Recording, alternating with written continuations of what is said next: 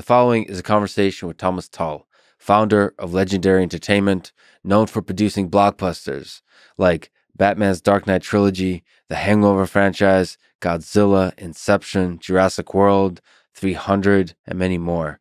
He runs Tulco, which is an investment company that focuses on how artificial intelligence can revolutionize large industries. He is part owner of the Pittsburgh Steelers. He's the guitarist for the band Ghost Hounds that tours with the Rolling Stones. But most importantly, he's humble, down to earth, and someone who has quickly become a mentor and friend. This is the Lex Fridman podcast. To support it, please check out our sponsors in the description. And now, here's my conversation with Thomas Tull.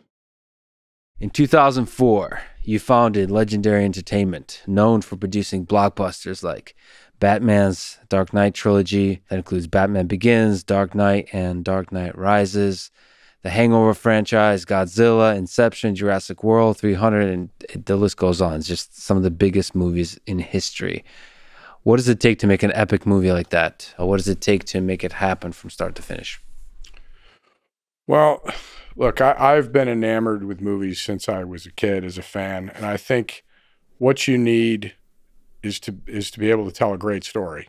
And if you're going to tell a great story, you need a great director. You got to start with a fantastic script that is able to take some of these iconic characters that we did and put your own stamp on it while still respecting the mythology. And I had zero experience in movies and television before I started Legendary, so it was a very interesting trip. Total luck that we had the opportunity to make 5 movies at the time with Chris Nolan, who turned out to be one of the greatest filmmakers of all time. But it's each one is its own little startup company, and I don't think there's any formula to get there. But I know that if you don't have a great director and a great script, if you don't have that foundation, it's hard to pull off. Who's the CEO of that little startup company? Is it the director? Who would you say kind of defines the success or the failure of a movie? Well, when you build a big movie like that, it's an enormous effort, 360 degrees. I mean, from digital effects, it's certainly the actors. I mean, if you have an amazing script, an amazing director, but you don't believe anybody playing the parts, that's a problem. So the reason I think it was so difficult to pull off is I always used to say, you start with a stack of papers with words on it called a script, bring that to life, and you're asking an audience to believe in everything that you're trying to put out there. And you've got a cast that, even if they're immensely talented individually, they have to mesh together, they have to have chemistry together. And, the director is kind of the general on the battlefield, but if you have a strong producer who's very hands-on, but it truly, to me, is each one had its own story and its own sort of how it came to be and why it worked or didn't work. So you said you were new to the industry, but you did a lot of revolutionary things with Legendary. So at that time and now, what is the good, the bad, and the ugly of the business of filmmaking? What are some interesting holes that you were able to, or like problems that you were able to fix? What problems still exist that can still be solved? Well, look, the business has changed so radically since 2004. When I started Legendary, DVDs were still a cash cow. So, that's how far things have come. But I would say a couple of things. The reason that I started it from a business perspective was, at the time, it was a $30 billion industry, and there was no institutional capital around the movie business. And I was fascinated by that because almost every other category that you look at of that size has institutional capital, private equity, et cetera, as kind of a cottage industry set up around it. And I was perplexed and fascinated that didn't occur. And the way the movie business worked was unlike any business I'd ever looked at before. So after kind of convincing myself that you could actually make money if you were disciplined and had the right approach, went out, raised the money from the capital markets, which was Herculean, still maybe the hardest thing I've ever done in my career, to walk around and say, look, I have no experience. I've never done this before, but, you know. And the second thing, being very fortunate at the time, was able to partner up with Warner Brothers. Warner's at the time was run by a man named Alan Horn, who besides being creative is also a Harvard MBA.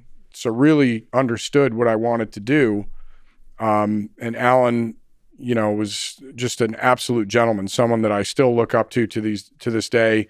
After Warner Brothers, he went and ran Disney with their run, you know, between Marvel and Star Wars and everything. And so between Alan being responsible for Harry Potter, the Dark Knight stuff, and then on to all the Disney stuff, he probably had as great a career as anyone I've ever heard of in the movie business. So my first focus was around sort of two concepts: global, worldwide, large tentpole films and franchises, and then the business aspect of bringing long-term institutional capital to bear. I'm going to ask you dumb questions, which is part of the style, I guess. Okay. But just for people who don't know, including me, what is institutional? What is capital? What is institutional capital? What is equity? What is private equity? Got it. Okay. Well, so if you're starting a company and you go around to a bunch of your successful friends and say, hey, you should invest in my company. Well, that's sort of, that's great and it's capital, but it's not getting money from Fidelity or T. Rowe or, you know, a sovereign wealth fund or an endowment fund from a university that has large pools of organized capital that has a long-term point of view on your business. So if you get money from your neighbor who's a successful dentist, next year, the dentist may say, hey, times are hard. I need my money back.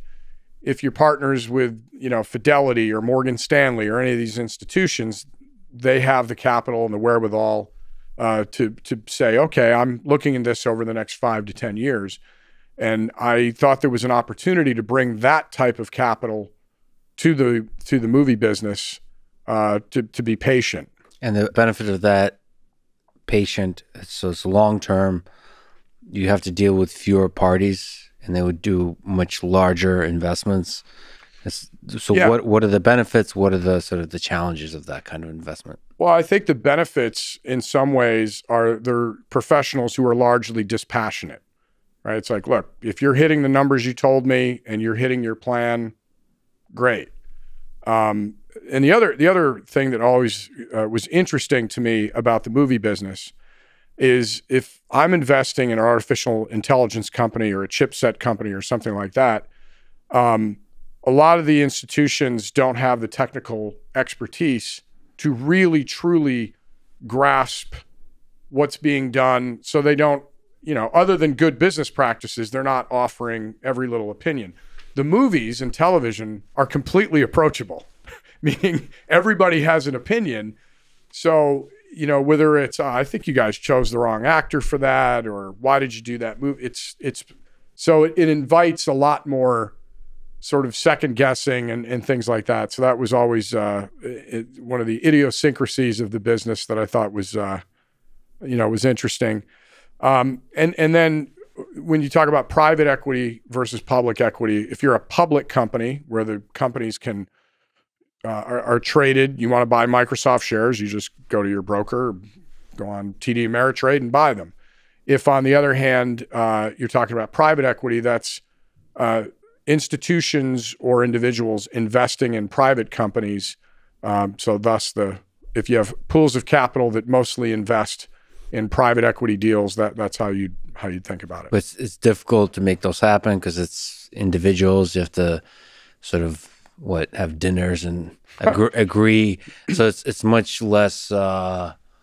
It's much more human, much less mechanical, I would say. Yeah. Now, and again, massive difference between large private equity shops who are professionalized and in the same category that I mentioned earlier, versus private individuals who are wealthy or whatever. But again, it's much more individualized when you're going to people who like your idea and just say, yeah, I'd like to invest in this. Is that from all the kinds of investments you've seen, what do you think is the most conducive to creating works of genius, whether that's in technology, AI space, or whether that's in movies? Sure. So creating something special in this world. I would say a couple of things. Enough money that whatever endeavor you're going into, that you're not so nervous about the edges, right? If I have $100 to spend and I think I can create a perpetual motion machine or something for $104, I can't do it because they're all over me about the budget. So I would say making sure that you have enough capital, making sure that that capital is patient enough so that it's, if you're going to do things that are extraordinary, it takes some time, and you're going to break stuff, right? You're going to make mistakes. You're going to have a whole bunch of film on the cutting room floor, so to speak, or if you're in the lab, you're going to have a whole bunch of broken stuff. And I also think it's very important at the beginning, and I always try to do this with companies I invest in or buy, is make sure that you have a philosophical and somewhat mechanical alignment with the management team, so that going in, you both understand, hey, this is how we think about this problem or this company. This is what we feel like our culture is. This is what our goal is. And these are the metrics by which we'll agree to measure them by. Because if you don't have that shared, hey, we're going to take this journey, then I think that's where people get upset, disappointed, et cetera. What about, this is a weird question, but constraints. So this is both for filmmaking and investment. Do you think more money is always better? No. So I like constraints a lot. It's like constraints and almost like a desperation, and deadlines are catalysts for creativity, for productivity, for sort of innovation. So can you kind of speak to that? Sure. As an investor, as a creator, like what's the right balance here? Well, I think if you're focused on a particular problem or a company or a thesis, is if you have that focus and you feel like I have unlimited resources or renewable resources, so there's no leverage in the situation, right? There's no, if I fail at this, I'll just go get more money, right? I'll just go, I think that's a hard way to be resilient and to think of new ways to solve problems. So I think capitalizing things just, to the nth degree does create some problems. So I think there's that perfect blend of don't starve the oxygen to the point where you make short-term decisions or non-strategic or thoughtful decisions because you got to pay the rent. And on the other hand, you can't have it be like this, everlasting gobstopper of whatever you want, we'll just keep flowing the cash, because that doesn't create any friction points that I think do result in works of genius, in things that, that are transformative. And one of the things that is interesting to me about society sort of writ large is I think that when you go through hard times and you have to do things that are uncomfortable and you don't want to do them because you're tired, that in some ways builds up that you're comfortable being uncomfortable muscle.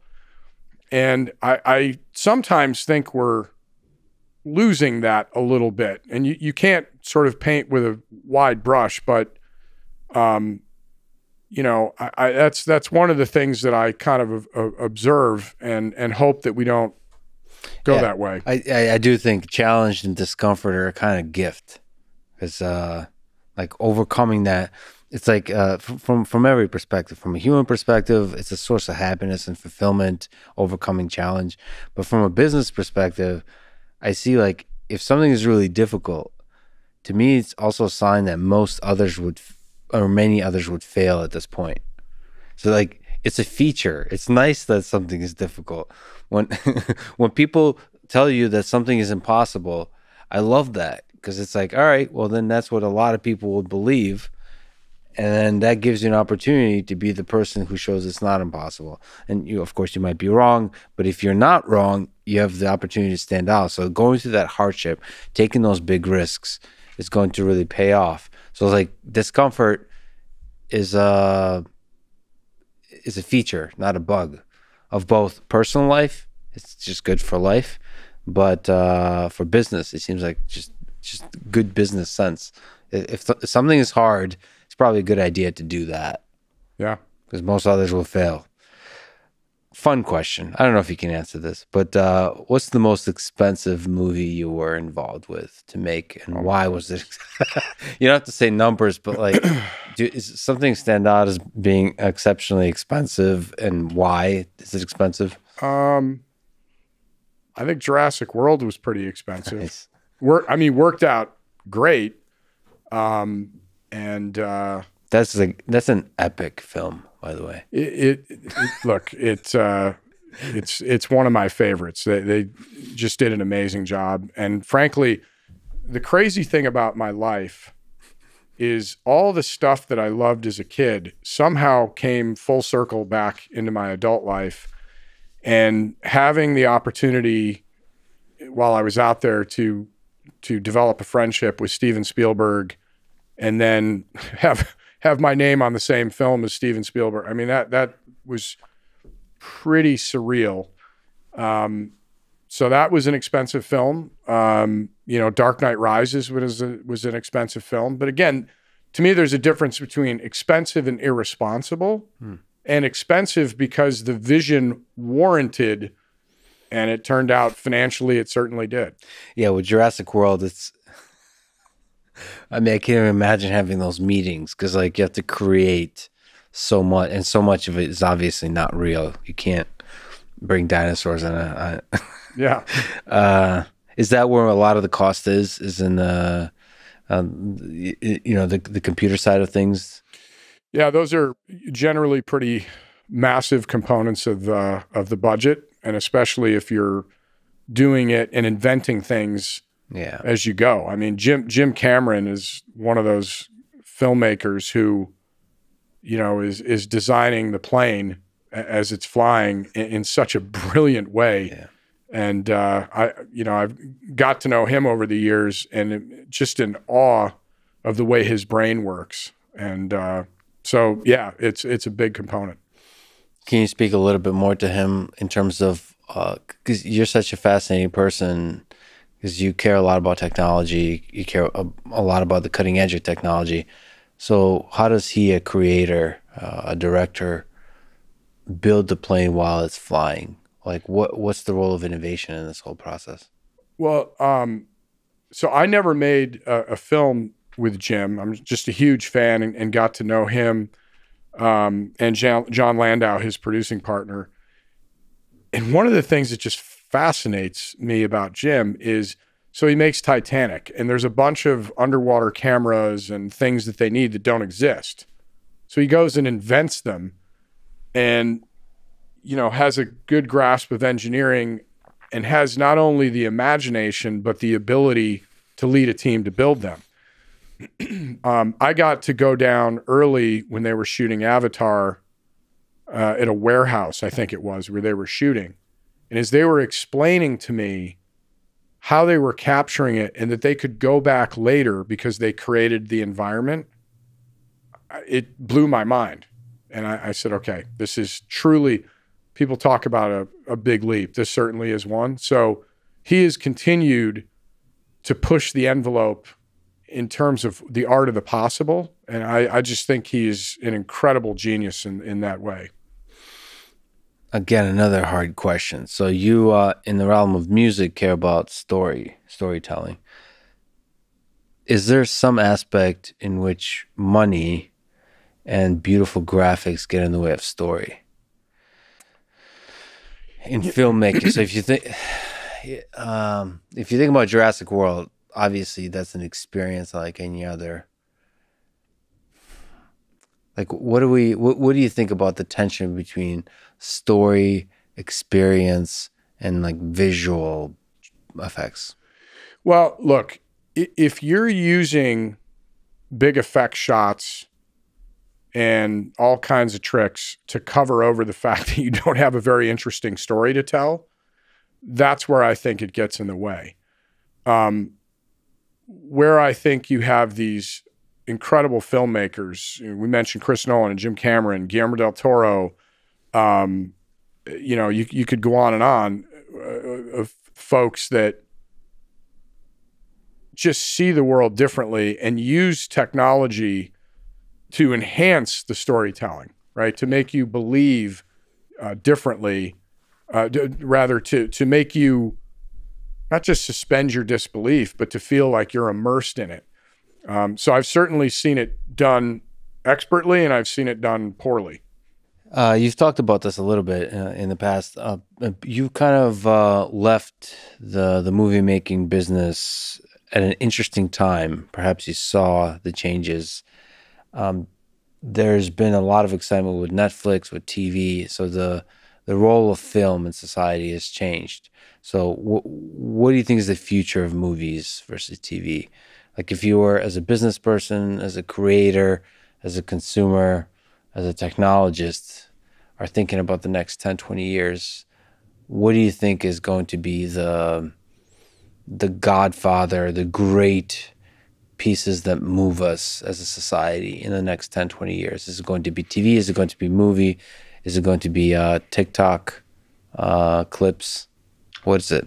Well, so I think the other category that I would add to that will be the next great medium is truly immersive virtual reality, in which new storytellers will emerge, especially when you can go into VR and there's enough computing power to sustain it and to allow it to be social and, you know, for you to have different paths to go down.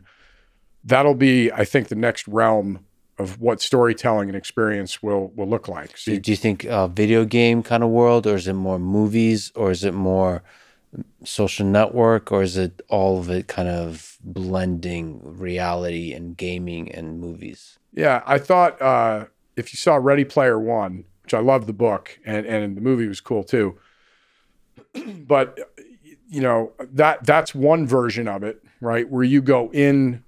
Now everybody's talking about the metaverse and all that, but you go into a world that's fully rendered as yourself and you interact with that world. The other side of it is to go in somewhere between being a passive observer, but being able to move around your point of view and experiences, which I think is interesting.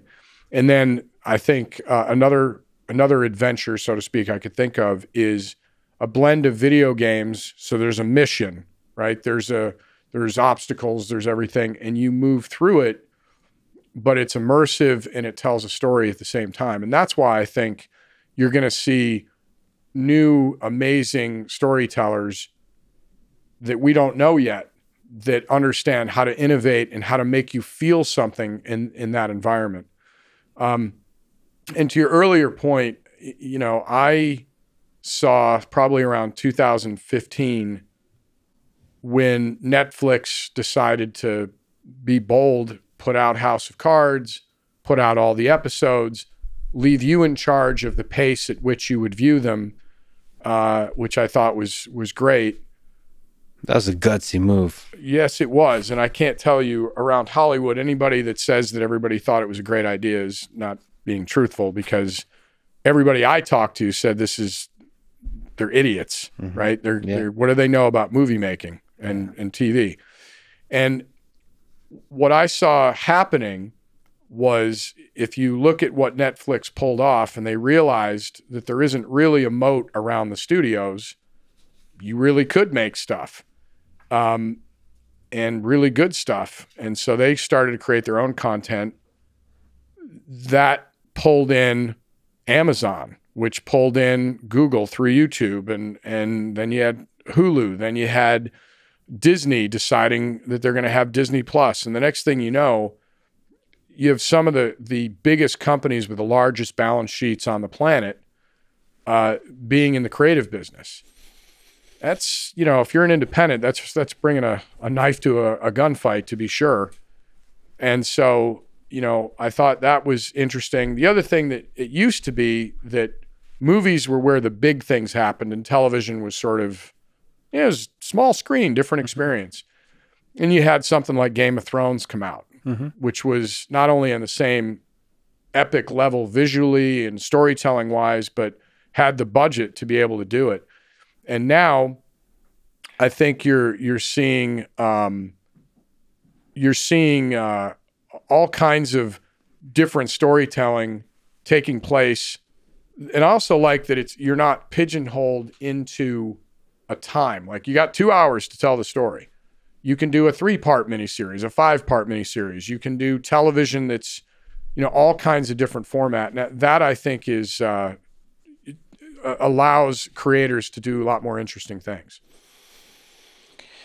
It is also interesting to consider the role of companies that enable that, like the capital that enables that. Without Netflix, and HBO, you wouldn't have some of these epic shows. And so if we're thinking about the virtual reality world that you're talking about, it's interesting to consider who will enable that. Now, like you said, Facebook is talking about Meta and Metaverse, but it's unclear that just having money is enough. Netflix did a lot of really revolutionary stuff. There's Amazon has money. There's a lot of companies that have money that don't quite do as good of a job yet at enabling creators of creating revolutionary new content that changes the whole industry. And that's probably going to be the case with virtual reality. There is a lot of money needed to enable experiences, like in terms of compute infrastructure. There needs to be a huge amount of money there, but you also need to somehow give freedom to creators to have fun, to do their best work, and at the same time, like, provide the perfect amount of constraints, all of that together. Like, however Netflix makes it happen, they do a pretty good job, because it's a very constrained platform. But yet all the creators I've ever talked to, comedians and so on, that work with Netflix are really happy because they feel free to create their work. Yeah. And I think a lot of times, companies are a letterhead, but it boils down to the people. Yeah. And I think I've known Ted Sarandos a long time, who ran the studio at Netflix and now took over for Reed, running the company. But Ted, very smart, talented guy, and understood early how to cultivate talent and relationships with talent, which is important. When you're dealing with creative people, their motivations and their goals are not always the same, right? They're not always capitalistic, right? And so in terms of being able to communicate with creative people that are not always A to B to C is a talent. And so I think they did a great job. Ted did a great job with that early. But I think that you're going to see different formats. I don't think, going to a theater to see a massive movie on that screen in that format is a fundamentally different experience. Yeah. And I think you're going to find movies, my old shop, Legendary, just put out Dune, which I thought was phenomenal. When we secured the rights to Dune years ago, I was over the moon, because I love the book. I love the entire world that is Dune. And that's a movie that I think you see on the big screen. I think when Avatar 2 comes out, I'll want to see that on a big screen. But I think you're going to see a ton of content is obviously being produced, and it's not all going to go to a theater-going experience. So you're going to see, I think, different versions of this over the next 5 to 10 years. In case James Cameron is listening to this, so he officially agreed to talk at the time of on this podcast at the time of Avatar 2 release. I'm just holding you to that in this recorded conversation.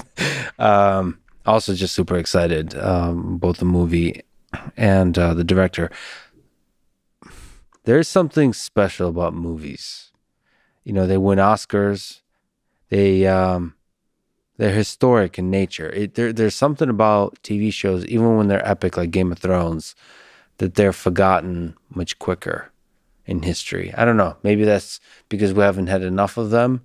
But, you know, the De Niro performances and, you know, the Scorsese films, all the great films that kind of we think of throughout the generations that define generations are films. Is that just old school thinking? Is that always going to be the case? I mean, look, to me, going in a darkened theater with a bunch of strangers and the lights go down and you go on this journey, there is something special and magical about that. And I think movies have been a part of our cultural fabric forever. And for some reason, Hollywood in America was, you know, uniquely positioned to do a great job with it, right? And not that there aren't great foreign movies, but far and away, American movies, you know, dominate not only the world market, but, you know, and so whatever it is that we do well or Hollywood does well, you know, there's something in the water apparently. But I agree that I love movies and I will, you know, for the rest of my days. It's interesting how creators can move back and forth now as well. That used to be a complete no-no. You're either a movie guy or you're a person or a you know, or you're a TV director, and that's that. But those lines have completely blurred. And they're also blurring. I mean, they're blurring all kinds of lines. Like they're moving to TikTok and Instagram, and like I know right now it seems ridiculous to consider that these like 1 minute things could be considered even in the same realm creatively as a film, but maybe that changes over time too. Maybe experiences can completely become fluid in terms of their size, as long as they have some deep, lasting impact on you as a human being, as a consumer. Look, to me, the whole thing is about either the moving image or even sometimes a picture will bring out an emotion, a reaction, something. So, you know, short form is harder because you have less time to set things up and all that. But I'm sure there will be short videos and creators that come up with things. And if a moving image can get a reaction out of you and make you feel a certain way and stay with you or inspire you, well, that to me is just the next evolution of whatever it's going to be between humans and cameras, et cetera. See, I think that's why we've talked offline about this. That's why I love robots, is I think there's certain things in the short form with robots that immediately can bring out a feeling in people.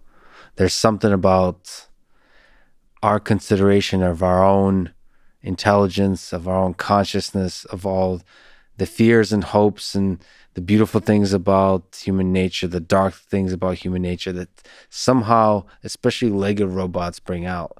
Because we have both a fear and excitement towards that. Are these going to be our overlords, our gods that overtake humanity? Are these going to be things like horses or something like that, something that empower humanity? Like, you don't know what to make sense of it. Sure. That's why they're super exciting. Yeah, I agree. Speaking of robots and film, you've gone into traditional industries and disrupted them quite a few times. Is there a system for deciding which industry is ripe for disruption? When you look at the world and see what are the big problems you would like to solve, do you have a system of how you see which problems to solve? How do you look at the world? Yeah, well, on the business side of that, so I have a holding company called Tulco, very imaginatively named. And part of that is literally every name ever is now taken, right? Yeah. Registered and all that stuff. So we're a holding company. What's a holding company? So instead of being a fund that has money flowing in and out of it, and you know, there's what's called a vintage year. I raise capital and I agree to invest that capital for so long, and then I give it back to you, which sometimes creates artificial time pressures and things like that. A holding company is more permanent capital.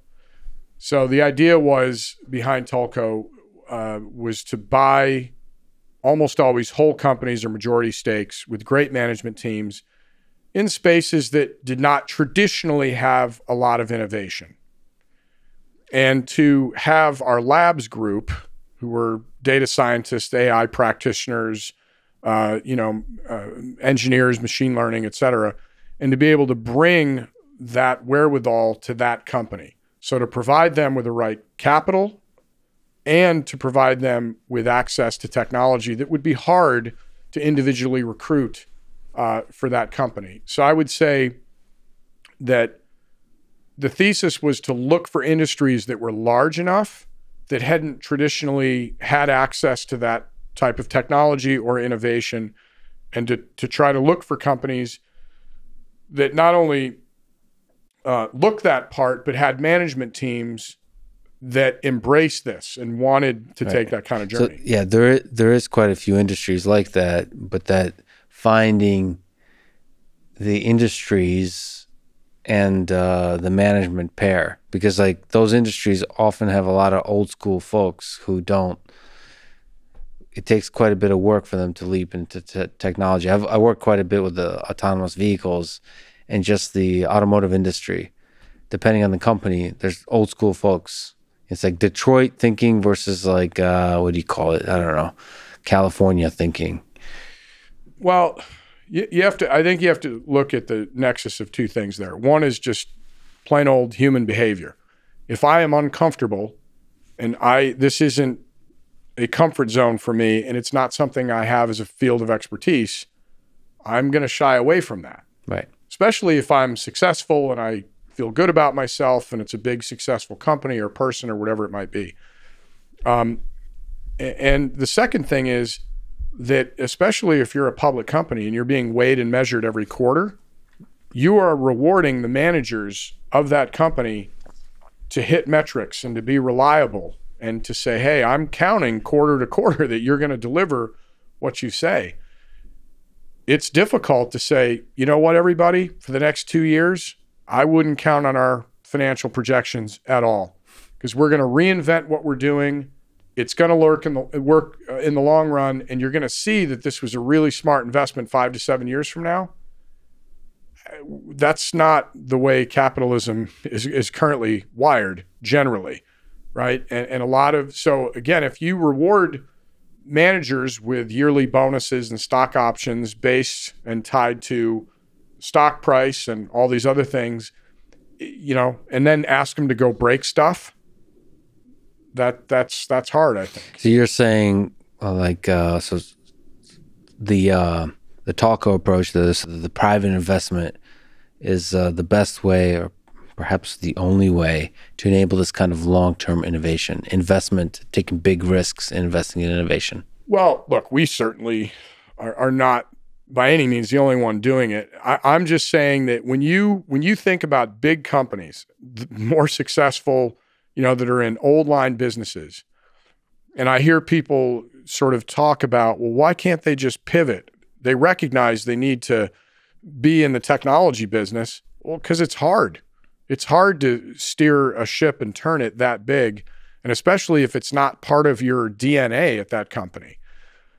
So, I just think that what we tried to do is to enable management teams that know where they want to go and to be patient with capital, and to also, again, bring innovation to bear that they have access to.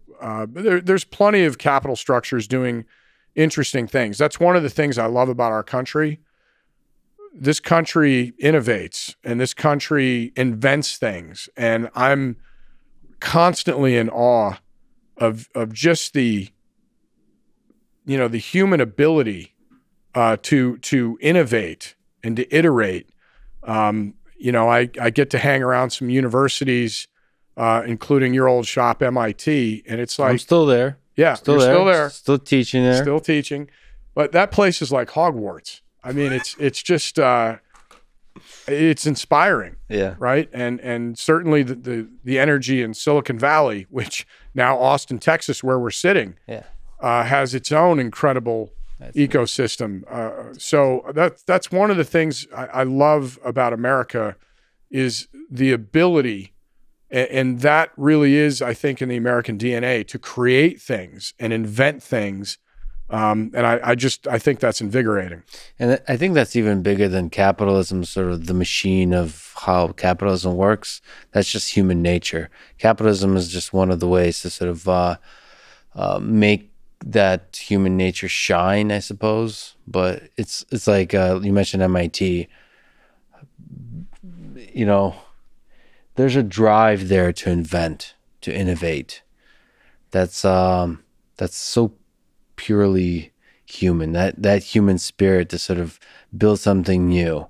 It's like that hopeful, optimistic spirit, especially in the engineering space.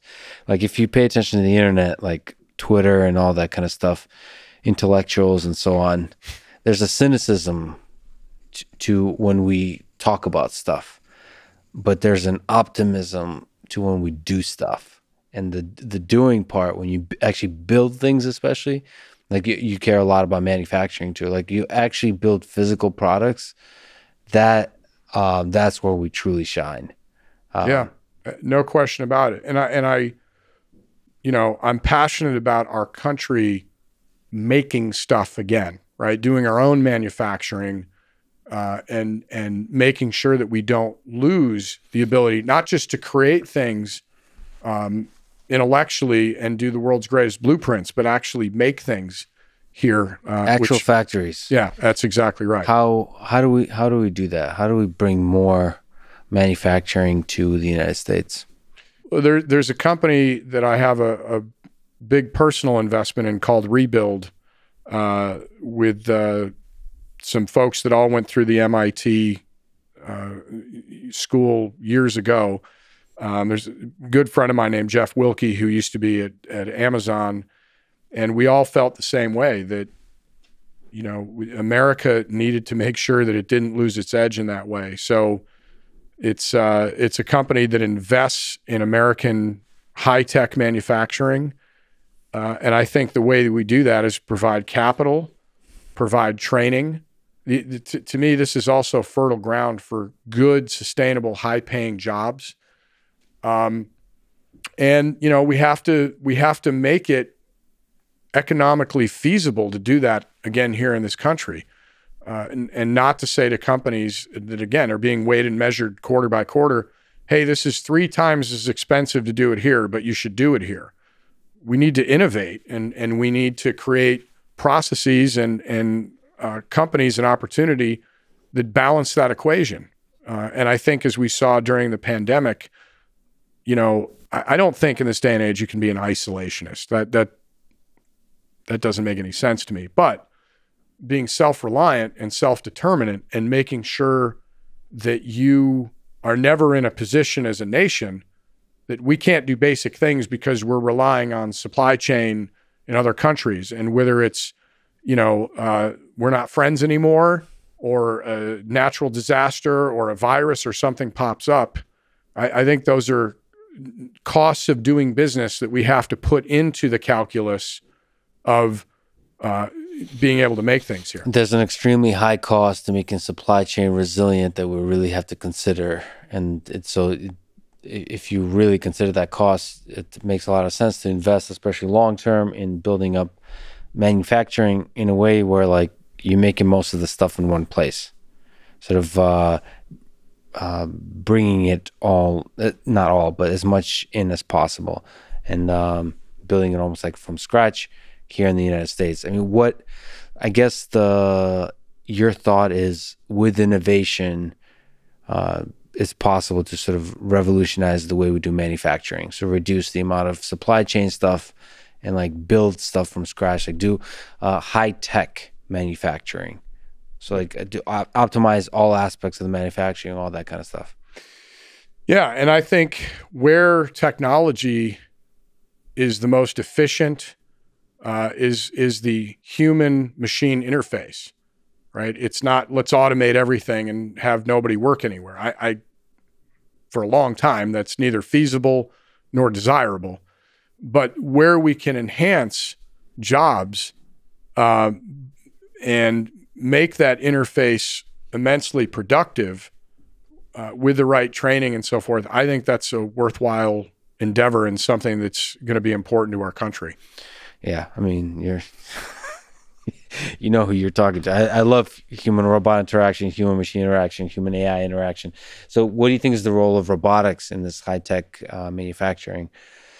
Sort of like industrial robots, robotic arms, all that kind of stuff, or even more complicated kind of robots. What do you think is the role of robotics? What do you think is the role of AI in this manufacturing future you're thinking about? Well, robotics to me is an extremely exciting field. I don't have the same expertise that you do. I have an adjacency, but not the depth of knowledge. Have never really delved deeply into it or made investments in it. But I think what's exciting about it is everything from doing jobs that are very dangerous for humans, enhancing the human experience. When you look at really repetitive labor, things that, you know, it might take away a job, but is it a good job for that person? Is, you know, spending 30 years doing something highly repetitious, is that a good experience in life? So I think, and then when you think about everything from military applications, you know, rescue, we're already seeing a bunch of those things. And then just lastly, when you talk about that human interaction with robots, when you start to have the combination, so you have some level of intelligence and interaction, I mean, that's why we always love the droids in Star Wars, right? I mean, it's exciting. It captures the imagination. And I think, look, many hours have been spent on debating artificial intelligence and the ramifications if things go sideways and so forth. And I think those are all, you know, those are appropriate conversations to be having. AI is happening. I think it's actually happening slower than most people realize, because there are tasks that humans do every minute of every day standing up without losing your sense of balance. I mean, these are really hard things, but I think there's enough investment both in private industry as well as nation states now on artificial intelligence that it is coming. So both in the software space, in the digital space, and in the physical space. So we talked about manufacturing, so industrial robotics is very true that even in the factory, even the tasks that you think are pretty basic, you know, the amount of small intuitive decisions that humans make is quite incredible. So we have to be kind of explicit about saying which tasks are actually really hard and humans are just really good at them. And so on the flip side, in the digital space, with social networks, with recommender systems, with all kinds of like personal assistants in terms of voice-based AI systems, all of that. There's opportunities there to find niches where AI can really have a transformative effect. I think one of the places that really haven't, this is where like you're worried to say stupid things, but I believe this very much, that when we have AI systems in the home currently, you have somebody like Alexa and Google Home and so on. They're kind of very basic servants. They tell you about the weather, they can play some music, they can turn the lights on and off, all the kind of like smart home stuff. I think there's a lot of value in systems that form relationships with us in the way that pets do, dogs and cats. I don't know, cats, just for people who have cats, cats don't care about you. They really don't. They don't form any kind of relationship. I don't know why you have a relationship with them. It's one way. Anyway, sorry to throw some shade. I'm just kidding, by the way. That's a basic kind of connection you have with another living being. Then there's also just friends. You have different levels of friends, acquaintances. You have lifelong friends. All that friendship you have. I really believe that there is some aspect of the human experience that is deeply enriched by interacting with other beings. And for systems, computing systems, artificial intelligence systems in our world to have the capability to engage in some of that, I think, is not just an opportunity to help people grow, become better people, but it's also just a good business opportunity too. And that hasn't really been explored enough. So that to me is really, that's a whole exciting space that I think will enable better industrial robotics. It will empower a better Facebook or a better social network, a competitor to Facebook that overthrows Facebook. So it'll create better technologies that currently don't have that human robot interaction touch. So I don't know. That's super exciting to me. But that has to deal with the mess of human nature. The reason that most robotics people and AI people stay away from humans, they stay away from the human robot interaction problem, is because humans are complicated. They're messy. They're hard to control. They're hard to predict stuff about. They're hard to make sense of or like test repeatedly, because one human can be drastically different from another human. And so to deal with that as a robotics problem is super hard.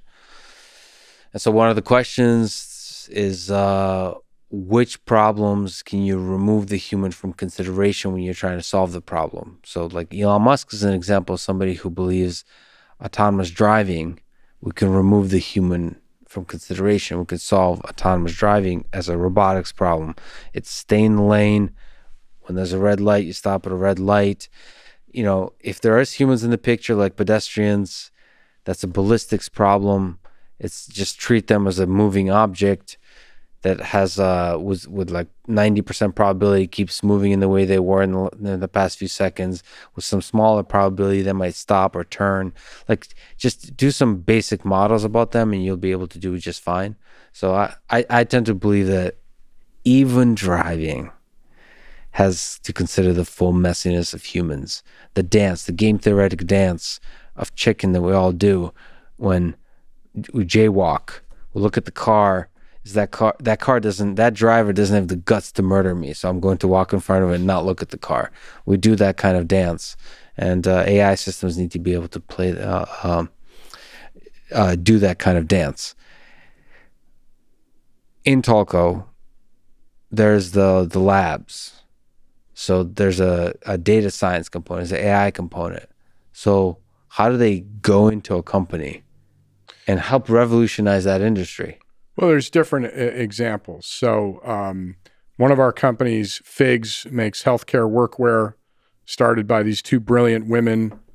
And, you know, early days helping to build the platform and recruit and make sure that the everything that we did at the company embraced technology. And at the same time, they were obsessive about their customer, which is, you know, doctors, nurses, healthcare workers who are putting it on the line every day, and obsessive about their product. And when you have those two things come together, you know, you get the result that we did at Figs. We have a company called Allure, which its AI lab and base is down here in Austin, Texas. It was an insurance, one of the largest insurance brokers in the world. And, you know, we did a deal with them and sold some of our insurance holdings that was completely AI driven. And in that case, you basically put the team inside the company, right? Because it's a massive company with and we've gone into all kinds of things. So it just depends on the different situations. But the biggest thing was just to make sure whatever the company needed, they had access to the talent. Sometimes we'd build it. Sometimes we'd help recruit for it. You know how in technology, it's whatever works, right? There's no one way to do things. Well, Allure is really interesting as an example. So insurance is a fascinating space. It seems like very ripe still for disruption across the board. So it seems like a lot of the disruption has to do with like almost the first dumb step of we've been using mostly paper. Like it's not digitized. You have to basically create a infrastructure and a framework where like everybody is using the same digital system, like databases, and just organize the data. That it seems like that's a huge leap that basically can revolutionize major industries that still hasn't been done. Insurance is obviously the great example of that. And one of the things that struck me, the founder CEO of Acrisure is a guy named Greg Williams. They're out of Grand Rapids, Michigan. And as we were looking at expanding our footprint in insurance, I met with a lot of insurance executives, and they would talk about technology, but Greg truly understood the power of what would happen across actuarial sciences, predictive analytics, and using machine learning to really run every aspect of your business, and then automating a lot of the back office tedious steps. And as you said, one of the things that was great for us, they already had a data collection system and department, so it was much easier to pivot. And I'm very excited about the future of that company. It's they're doing some pretty innovative, groundbreaking things, and those are the things that I like doing. Right? Is that yes, I want to make money. Just, that's what that is. But at the same time, what did you do with your time on Earth, right? Did you do anything to leave any kind of mark that, you did anything interesting? I can only speak for myself. There are many more ways to measure one's life, and I can only speak about how I think about things. I grew up poor in upstate New York with a single mom and watched her work a couple jobs, and had to, from a young age, shovel snow and mow lawns and do all kinds of things to help her make sure the lights weren't turned off in our little place. And so that's just something that I've always been driven towards. And, I have really eclectic tastes and interests. And, it's just been an interesting journey. So help be part of and help enable some cool new creations across the board, like film, music, AI, manufacturing, just, insurance, all the specific industries that you disrupted. Yeah. Small tangent. Back to your childhood with your mom. Any memories kind of stand out, stick with you as something that helped define who you are as a man? Yeah, even though, the university and college experience was not part of the family tree, and we had no connections. I didn't understand. I didn't know what a trust fund was or prep school. I didn't know what any of that was. But my mom from a young age would always say, you're going to go to college. There's no, if you choose to. And I think from a young age, that was just an expectation that I had and that she instilled, and the work ethic. I watched her. And then my grandmother was a janitor, a cleaning lady in a hospital for 50 years. And then I remember there were times of, I'm probably 10 years old. It's freezing cold out. And if I don't go out and shovel 6 driveways, we don't have enough money to pay the bill. So I don't know. I'm not a psychologist, so I don't know how that manifests itself in my life today. But I think the grit to say, I'm not in the mood to do this. I don't want to do this, but that's the work that needs to be done.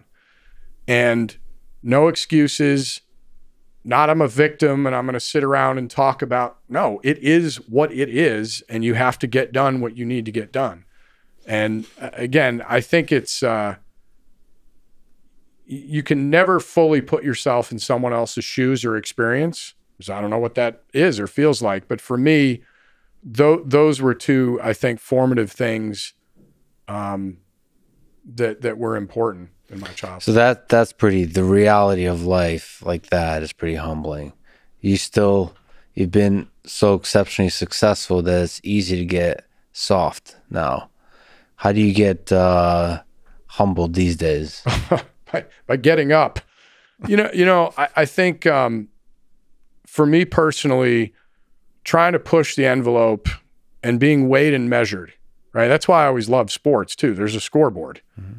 And, I'm a huge believer in opportunity, meritocracy, all those things that I think are ideals that we want to aspire to. And I think that there's a lot of things I'm involved with right now that I just want to see if I can do it. I want to see if my own little mantra is cause the outcome, right? As much as you can. And at the same time, have the humility and not to have the hubris or arrogance to say, I'm always going to cause the outcome, because you'll get your ass kicked pretty quickly and humbled. The world and the universe is a big place with forces, beyond. But I think, I also think a lot about being intellectually honest, which when I do university talks and so forth, I think that's a superpower, because if you find yourself making decisions based on other people's expectations, based on places you don't want to go, but you're either, you feel like momentum is taking you there. I think that's a big problem. And there are people that go to our top universities and can't wait to get out and start their own company, and they want that pressure and they want to grind. And there are other people that are smart and talented, but just say, look, I don't want to lay awake staring at the ceiling wondering how I'm going to make payroll. I don't want that in my life. And I think if you can square that up and be okay with it and say, what makes me tick, what makes me happy, what puts me in a bad headspace? Because there's a difference between challenging yourself and going against your nature. So that's why I think that being intellectually honest and being able to really sit down and go inside your own head and say, what am I good at? What am I not good at? How am I going to put myself in a position to be successful? Because, I'm working on my weaknesses, but I'm not going to put myself career-wise in a position where I'm just fundamentally going to have a hard time being successful. Yeah, intellectually honest is a tricky one, and it gets there's like levels to it too. Sure. Because like some of the things I think about when you dream of doing certain kinds of big things. A part of intellectual honesty is to say several things. One is like, hey, the thing you're dreaming about, like, one, the fact that nobody's done it probably shows that you're just a dreamer. This is not going to, like, think clearly. The fact that it hasn't been done probably shows that it may not be the right path. And two is like, if you're dreaming about stuff, there's a certain point where it's like, hey, you haven't done it. Like, why haven't you done it already then? Like, you have to be honest with yourself. Like, you have to be ambitious. Like, a lot of people work hard a long time for a dream, but you have to wake up and be like, all right, I've been at this for 10 years. Like with a startup, you launch a startup and you think, okay, 1 year, 2 years, 3 years, 4 years, pretty successful, but it hasn't exploded like you dreamed, and you have to shut it down. You have to be intellectually honest there. At the same time, you might want to be like, step it up, lean into it.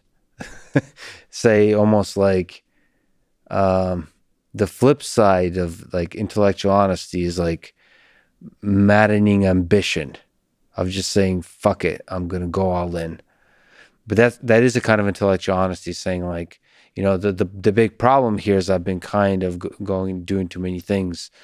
Maybe with this dream, you have to go all in on it. All those kinds of things. I mean, this is human experience. It's complicated. Well, yes, without all human things are complicated. And I think there's a difference between being reckless and making well thought out, informed decisions. If you're going to go all in, make sure you've measure twice, cut once, as they say. And one of my other favorite, I forget, many years ago, I heard this saying and it stayed with me. It was, never mistake clear line of sight with distance. And, so I think that the key, whether you're starting a business or you're thinking about leaving the company you're at and starting a business or just leaving for another job, any of these things is as much as you can, right? And psychologists, I think, would tell us it's hard to be self-aware completely, right? That's the rub, that if we were all completely self-aware of everything that we did and strengths and weaknesses, it'd be a different world. But I do think you can work on that and at least challenge yourself to think about it and not be in a position where I'm going to medical school because that's what you do in my family. And even though I'm miserable doing it, things like that. So definitely you don't want to be sort of, because you don't think, fall victim to conformity. Let's just go on doing the same thing over and over. That's right. But at the same time, there is measure twice and cut once. It does feel like some of the biggest leaps taken are where you cut once and measure later. Is you leap in first. Sure. It's almost like a gut. I suppose that is a measurement, but you build up a good gut instinct of like what to do, and then you just do it, and then you figure out as the building the airplane as you're flying it. Right. Well, and I think each one of those instances that you could probably cite has its own unique circumstances, right? I don't have a deep biotech background, so if I suddenly stood up and said, I'm going to put everything I have into this idea, well, that's, those are, right? It's game theory, right? What are the odds of success? If on the other hand, you're brilliant in your field, or you've seen some opportunity that you think is wide open and you're going to go for it and break stuff, that's great. You just want to wait. To me, always say like, how crazy is this on the spectrum of, do I have any expertise? What is the downside if I fail? Right? If you're at a certain point in life with young children and you got a mortgage and whatever else, that is one circumstance versus I just got out of Stanford or I just got out of whatever and I'm going to go for it. It's just the whole thing, right? It is complex, as you point out. And sometimes you just want to have the right matrix in your head of decision-making process to try to arrive at the right place. And even if you get close, that's where I think you say, you know what, the hell with it. I'm doing this. Yeah. Yeah. I do want to ask you about one specific idea that sounds super fascinating that you're involved with recently. You led the $50 million seed round for a company called Colossal that is focused on de-extinction. This is funny relative to our connection and conversation about Jurassic World. They're seeking to restore lost ecosystems and use gene editing to restore the woolly mammoth to the Arctic tundra. How are they going to do that? Well, I met this fascinating guy at Harvard named George Church 5-6 years ago, and found him to be incredibly smart, have an imagination, and he partnered up with a guy named Ben Lamb, who's an entrepreneur. And basically, the press and to me the imaginative, like you're capturing my imagination by telling me you're going to bring back the woolly mammoth and other extinct animals, and we'll see where that road leads. I was more interested in an investor in the things that they're working through around understanding genes in proteins and CRISPR and all these other things, because being adjacent to George Church and his team as these things unfold over the next decade, I thought was the right thing to So do. people are important here. Just like investing in people and seeing what the hell they come up with. Absolutely. I mean, you can look through history, and great things are done by great people, right? And companies, they end up over time becoming a logo and immediately what you think of them. But they started out with a person, with an idea, and a team that cultivated that and made that happen. And I think there are certain folks that are just immensely talented that if you can be around them, and I also know his and his team's ethics in terms of, after spending time talking about where the lines are, people in other countries that, may not have the same process, may not have the same checks and balances, are doing this and pursuing this regardless. So at least I felt like with George and Ben and their teams, they're also very responsible people. Mm-hmm. This is where the human side of things comes into play. I've interacted with a lot of really brilliant people in the technology space where you kind of, there's a lot of ways to feel this out. You can ask them whether they kind of read literature. You can feel out how much do they really understand about like human nature here.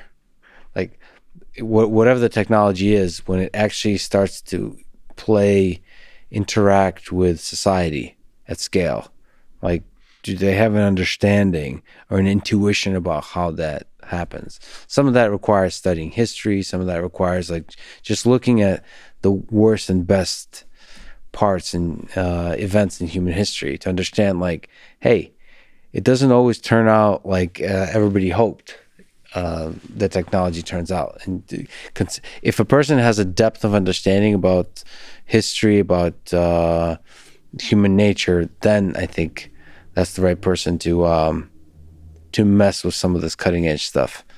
Yeah, you want Marcus Aurelius with a PhD from MIT. Exactly. You just small tangent, but you mentioned having a conversation with Warren Buffett. You spoke really highly of him as an investor, as a human being. What about him do you admire? What from him? What insights have you drawn from him as a great investor yourself?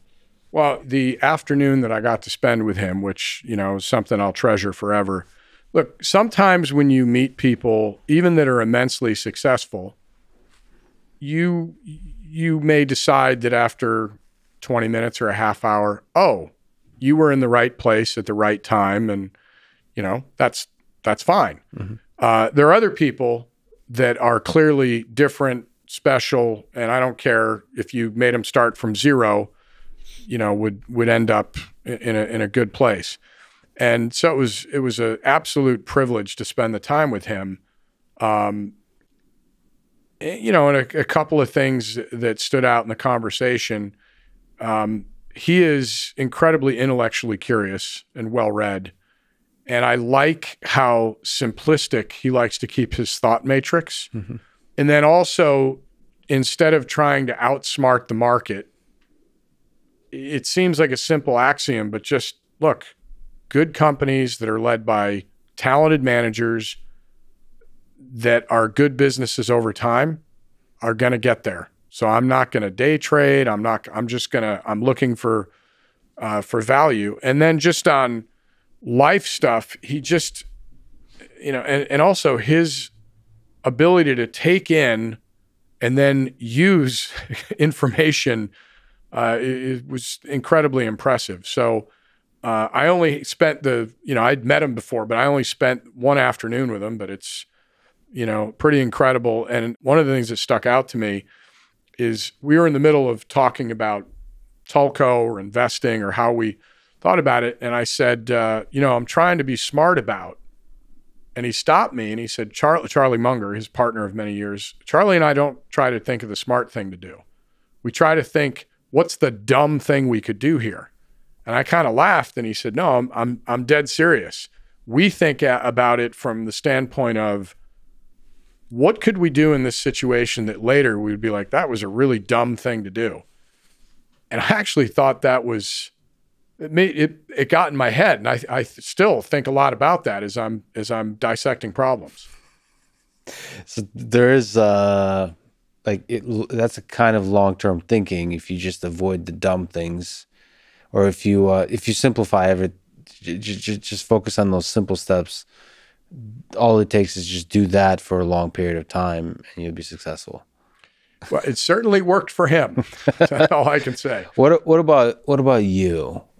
You've been a great investor yourself. How do you know when you judge people?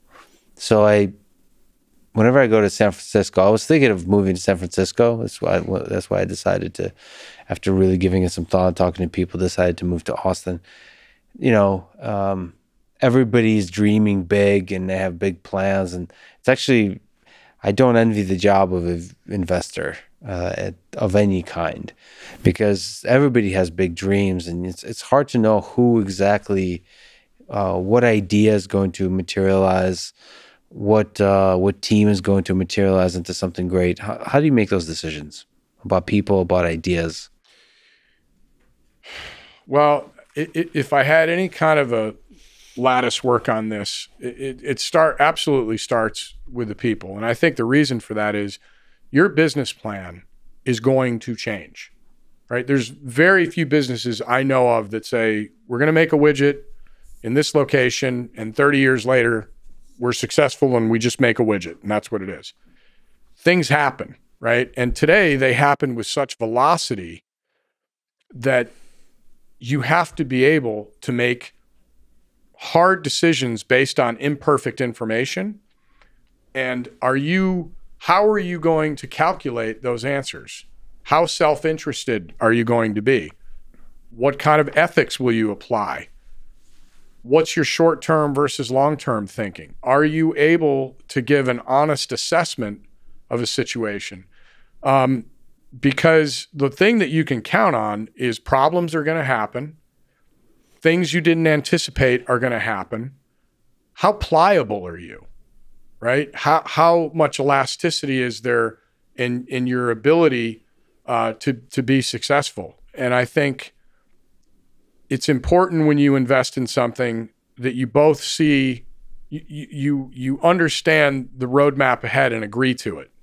Right? Doesn't mean there won't be twists and turns, but you're not like, whoa, wait a minute. What did we do here? This isn't what was in the thing I signed up for. And then I think honesty and communication is a huge thing to me with, I always tell people bi-directionally, if there's something going on, start the conversation with, Lex, we have a problem. Mm-hmm. Okay, now I'm sitting up. You have my full attention. We're going to talk about whatever it is. Bad news should travel faster than good news. And because it's going to happen, being in business with someone that is going to shoot you straight and sometimes say, I don't know. Yeah. I don't know what the answer is. I got to go figure it out. That I can process a lot better than, look, I don't want you mad at me or disappointed, or I can't handle not having success, so we're just going to kick the can. And I think, especially in today's business environment, that's very, very dangerous. So that's a bad sign, not just because it's good to communicate and be honest, but if they're not willing to do that, then it goes back to the intellectual honesty. They're probably not also able to be brutally honest with themselves when they look in the mirror about the direction of the company. Well, look, I wasn't there, so I don't know, but I think if you unpack many situations that turned out negatively, most of the people, whether you're faking lab results, right? You have a biotech company. Everybody's staring at Theranos these days. Do I think in a lot of cases you're either the villain, like you started out saying, I'm going to screw my shareholders over and I'm going to be a liar? That isn't my experience. Most things are little incremental moves that you say, well, we're going to get this right next week, but today we got to make the presentation. So we're going to just tweak things a little bit. That's a slippery slope, right? And so that's why I think from a standpoint of people, you want to go into the foxhole with folks that, you know, understand things are going to happen and I'm going to let you know about them and we're going to try to solve them together. And then just in terms of the idea, I always ask, like, okay, if this company executed the way, that's the other thing that always cracks me up about financials. Whenever somebody pitches you, inevitably they'll say, our projections are really, really conservative. I'm still waiting for somebody to come in and say, look, my projections are wildly optimistic. We'll never hit these numbers, but anyway, it's, you know, if this company did what it says and executes, and does it matter? Yeah. Right? Does it move the needle enough? And what are the things that uniquely position this company to be successful? And you just have to be able to answer, I think, a number of those questions pretty crisply. But at the end of the day, it's still a big risk. So you're just trying 100%. to minimize the risk. Let me jump to another topic. You're an incredible human being that you're involved with this. Your band, Ghost Hounds, is touring with the Rolling Stones. So before we talk about your band, let me ask about that. What's that like, playing with the Rolling Stones? Surreal, just because they're my favorite band of all time. They're, to me, the greatest rock and roll band. It's not even close, of all time. And you know, to share the same stage, to be on tour, and to go out and get that energy from the crowd, you know, and every night and come off stage and later when they go on and you hear that iconic, ladies and gentlemen, the Rolling Stones, and then it's incredible. And you know, what's amazing to me about the band, next year will be their 60th anniversary, 60 years. And it's hard to be around anything for that long, but making music and packing stadiums. And what's amazing to me, they can play a 2-hour set, and it's not just that, oh, that's a hit or you recognize it. It's like every song is an anthem, right? Yeah. So it's been amazing. We got to play with them in 2019, and when they asked us to do this again, it's just a absolute privilege. I asked you this offline, so I know you are a kind of rock star. Yeah. But just me, maybe I'm projecting, but do you get nervous? Such a large audience with the Rolling Stones. It feels like there would be a lot of pressure.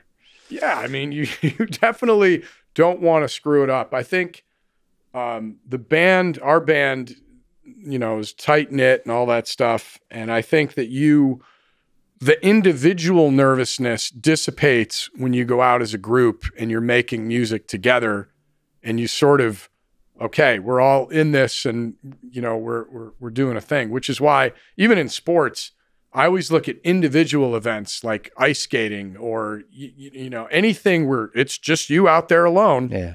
And that's different than being with a team and nerve-wracking. So I'm sure if it was me with an acoustic guitar just going out, it would feel different. But absolutely, you get the right kind of butterflies, I would call it. Mm-hmm. And just the energy of playing music and having it be this relationship. And look, I get it. I've been to a ton of concerts where I'm like, look, can we just get to the band, please? But what's been great is just an amazing reception. And we have this guy named Trey Nation, who's the lead singer, is just incredibly talented. I mean, he's just not only an amazing voice, but just has that charismatic thing. Yeah. So he's great. It's fun. What's it feel like to play in front of a huge audience? What's the, as a guitarist, like, what's the feel? Are you lost in the music? Like, you almost don't feel the audience? Does it add extra energy? Does it extra anxiety? What is it like? What's it feel like? You know, stadiums are interesting just because it's so big and cavernous, and because, you know, you want to protect your ears. So we use an in-ear system so that you are a little disconnected from the crowd, because if you're playing that loud and you're standing in front of your amps without ear protection, that's bad. How are you monitoring the sound? Are the in-ear stuff, is that producing sound, or is it strictly earplugs? No, it's producing the sound. So it's like putting ear pods in and listening to a song and you're playing to it, right? It's just us playing, but it protects your ears. But the energy from the crowd when they get going and get into it, which, knock on wood, so far has been amazing. There's nothing like it. I mean, it's just this bi-directional thing that happens, and music and sports were kind of my first loves, and it's very difficult to describe, I think, accurately, because it's like no other feeling. Musically, how is it different than playing in a garage with the band by yourself practicing? Like, is it? Do you feel like you're creating something different when you got the guitar and the amp and just the sound dissipating out and everybody's listening? Is that? Yeah, it's listen, the first time we did it and there's nobody in the stadium, first time I ever played in a stadium, and I'm just like, I'm out there in front and just hitting different chords and playing different licks, and I'm like, it's like I won a contest and I get to do this. But what's different about it, and each venue is different. So if you we went on the road with ZZ Top a few years ago, which was incredible. Love Billy Gibbons. He's a Texan. Incredible person and guitar player. But, when you're playing in like 5,000 to 7,000 seats, it's really, I mean, it's, you're right there with them, with the crowd. And then when you play in an arena, we toured with Bob Seger on his last tour, which was cool. Played some shows with him. And again, the arena, like, they're all kind of packed on top of you, and it's super loud, which was cool. Meaning the crowd is. Stadiums is a completely different animal, and it's just a completely different experience. Do you enjoy it versus like a smaller room? What's as a guitarist, as a musician, what's your favorite like room to play? The size? Any room that'll have me. No, look, I think arenas are the perfect blend. Yeah. If I had to say, because it's loud and 20, 30,000 people, but like right up on you. A stadium, look, playing the stadiums with the Rolling Stones is going to go on the head marker somewhere. Is one of the more, I say this and I really mean it. My life is like a Punk'd episode that just no one's burst in yet. Yeah. But yeah, it's as cool as you think it is. So 60 years, how do you think Mick Jagger still got it? How do you how do you explain it? I got to tell you something. I mean, the funny thing is, wherever there is excellence, people want to know, how'd you do it? Yeah. Right? What's the secret? Not only is Mick Jagger, and I think the songs that Keith Richards and Mick Jagger wrote together, if you go back and listen to the lyrics, it's just incredibly poignant, and I'm just a huge Stones fan. So, but he works out like a maniac, right? And it's that 10,000 hours thing. And it's that, hey, maybe I don't feel my best today, but I'm going to get up and do my routine and work out so that at his age, which, I mean, you can look at people at different ages chronologically that are, maybe we're both at this age, but I'm a lot older than you are, or vice versa. And he just, I think it's the combination of raw talent and the ability, and he's very smart, right? Like, he's understands how to have interaction with the crowd and hold them in the palm of his hand and be an entertainer. But then on top of that, the reason he can at this age run around stadiums and be just as energetic is he puts the work in. And that's one step that I think a lot of people miss sometimes, where they want that magic trick. They want to know what's the shortcut. Most of the time the answer is there's no shortcut. Yeah. You have to work hard on the way there and work hard to stay on top. That's and, it. And sometimes it's not even like work hard. It's just like it's like be a professional, which that involves like in his case at his age with the amount of stuff you have to do on stage and the way he does it For 2 hours. You have this is a professional athlete, a professional athlete that has to do things that are probably designed for 20-year-olds and 30-year-olds, has to do it at an older age, which means like what do you have to do? Well, you have to he probably has like a whole physical routine he has to do. Diet, the whole thing. And it's hard. Look, if you want to do great things, you probably have to do hard things to get there. I'm not going to make you pick, just stick on the Stones for one more minute. But what are some great Rolling Stones songs that were impactful to you? Lyrically, musically, maybe something you like playing, like air guitar? Or Sure. I don't know. Well, probably my favorites. I love Sympathy for the Devil. Yeah. It's a very, I don't know, sort of Faustian. I love the lyrics. I love how almost a voodoo beat just kind of builds throughout the song. That's always been one of my favorites. So in that song, he never mentions devil, does he? No, wait, sorry. Like, you know my name. Yeah, there's like a flirtation going on in the lyrics. It's kind of interesting.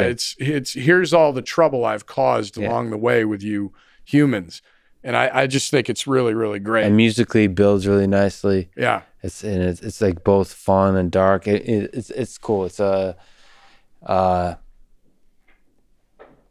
there's a playful nature to it. That's very Stones. Like only they can pull it off because it's like playful, but it's also like dark and cool. Dangerous. Dangerous. Yeah, and Gimme Shelter. Gimme Shelter is just, and to this day, when I listen to the studio version and Mary Clayton just comes on and sings that epic, iconic part. And there's a documentary that was done about backup singers. Phenomenal. And it tells the story of that moment in that song with Mary Clayton, and it's just her voice and the way it unfolded. They got her out of bed at like 10 o'clock at night in LA, and she's like, the Rolling Stones, what? And went in and just killed it. And I can't sing at all. I'm by ordinance not around a microphone, so I'm always in awe when someone can sing like that. But those are some of my favorite Rolling Stones songs, and Painted Black's awesome. I mean, I could go on. Yeah, Painted Black is great. Again, a song that builds is badass. I mean, it defines a whole generation. What made you pick up a guitar? What made you fall in love with the guitar? It's just the coolest instrument, right? I mean, when you watched back then, and I was kind of an old soul. I was listening at a fairly young age to Muddy Waters, Robert Johnson, Lightning Hopkins, B.B. King, and just the soulfulness. Thrill's gone. Oh my God. I mean, B.B. plays 5 notes and just kills it. And the emotion that it evokes. So I just was just in awe of the instrument. And, I also, there's always somebody around who's a musician that just picks the instrument up and can play, right? And they're just so talented at it, and they can just listen to a record and play it. That was never me. I never took formal lessons. I had to grind, to just make it sound like I wanted it to sound. So both technically and ear, everything was hard work. Yeah, I mean, I could hear it. And what they call, you play. So my right hand, the rhythm side of it is, that's probably, if I have anything, my strength. But there's something pretty amazing that happens when you get together with other people and play a song. In that moment where it hits the pocket and you all kind of know it, and it's just such a cool feeling. And it was interesting growing up because I always had eclectic interests. So I loved math and physics and science. So I had those friends, and I was an athlete and played football and baseball and basketball. So I had my jock friends. And then I had my music friends. And so it was just kind of that. And so when I was still living in Los Angeles and had Legendary, I just missed playing. And so I put this band together and called it the Ghost Hounds because, again, huge Robert Johnson fan, and that legend of Robert Johnson selling his soul at the crossroads in exchange for his musical talent. You guys have that in one of the videos. Yeah. Such a cool video. Exactly. So I just thought, like, that's such cool lore. And I just love the blues. So Robert Johnson would talk about hellhounds on his trail. And so I always just thought, what about ghost hounds? So I wish it were a more clever, deeper story, but that's about it for the name. That's pretty deep. Robert Johnson's incredible. But you also talk about that you connect to the storytelling of blues. So what makes a good story in a song? Like what aspect of storytelling connects with you in songs? I'm a big lyrics guy too. I love like deep lyric people like Tom Waits and like people that are like, Leonard Cohen, like that are even Bob Dylan, that are like obviously yes, poetry. And then there's some people like the Rolling Stones, it's like seemingly simpler, but it's still so much more to it. It's like less is often more. It still tells a strong story. Yeah, and there's certain people, and Mick Jagger and Keith Richards are in this boat. Billy Gibbons is in this boat. They just say things in a certain way that are just cool, right? Yeah. It's just, and so I write our music and lyrics. I have to tell a story. I have to know the characters in the song. I'm not good at just writing some rhymes and having it match up to the right key and the right music.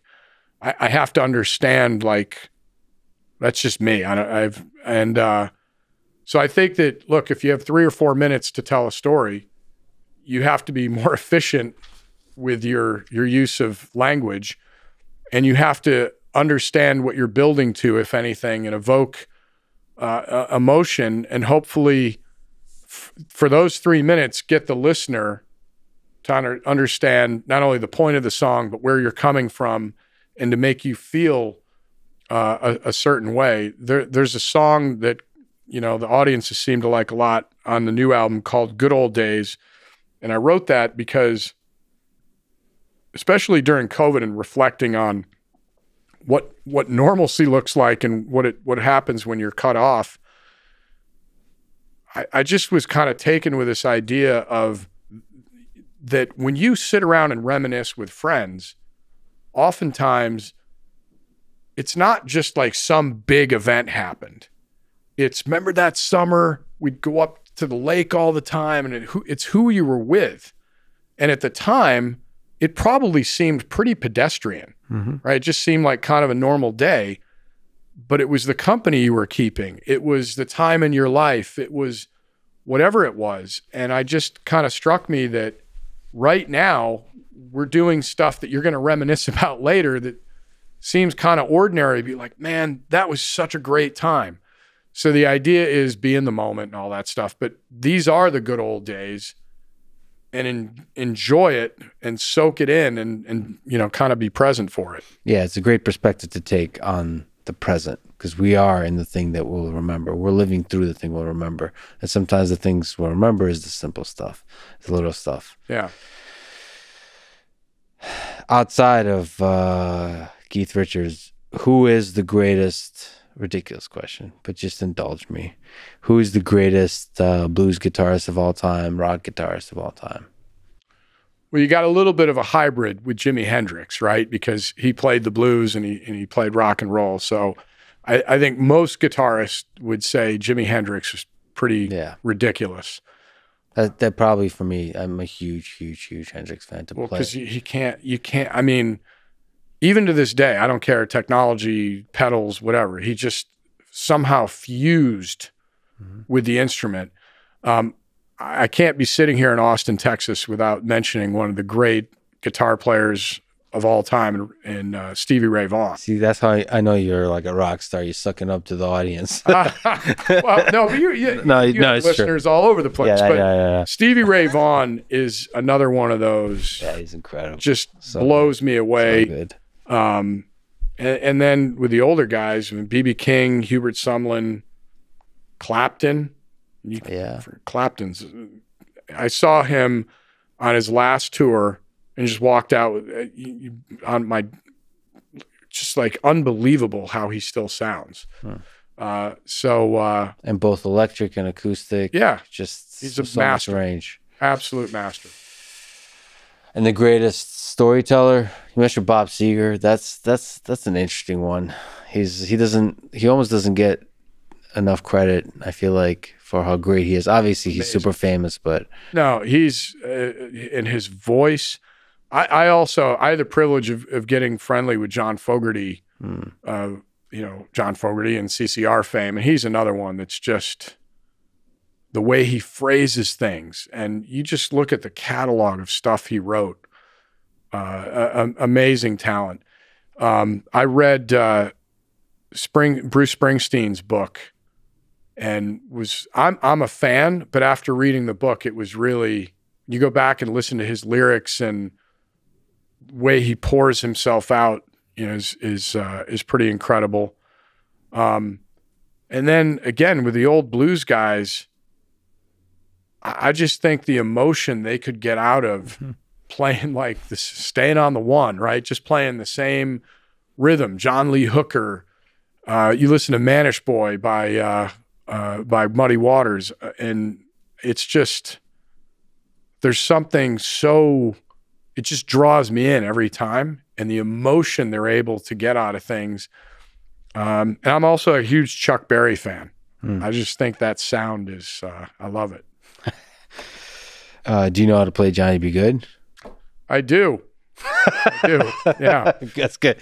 Maybe, one of the great moments, at least of my childhood, was Back to the Future, and watching Michael J. Fox plug in, and then at the end play at the dance to save his parents with Johnny Be Good. Pretty awesome. Yeah, the guitar is so much more than a musical instrument.